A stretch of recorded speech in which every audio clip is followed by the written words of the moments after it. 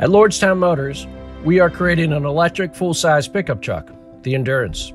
And even though pickup trucks are the 3 top best-selling vehicles in America, there isn't an electric pickup truck available on the market yet.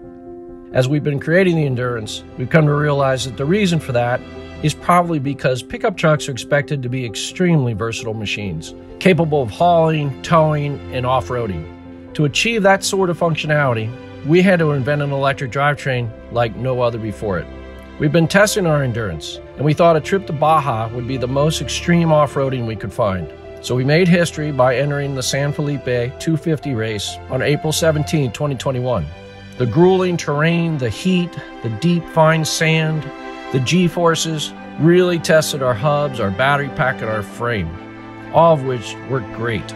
We didn't finish the race because the desert terrain really uses a lot of energy, more than we had anticipated. And so the fast chargers we had brought, we couldn't get one up in the mountain range, so we decided best not to take that leg and possibly block the trail for somebody else. So we charged, and then we went out and continued to test after we dropped out of the race.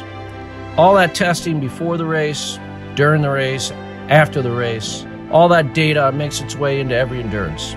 And later this year, when we come out with an Endurance, you can bet there will be a little bit of Baja in every Endurance. Thank you. I'm Steve Burns, CEO and founder of Lordstown Motors.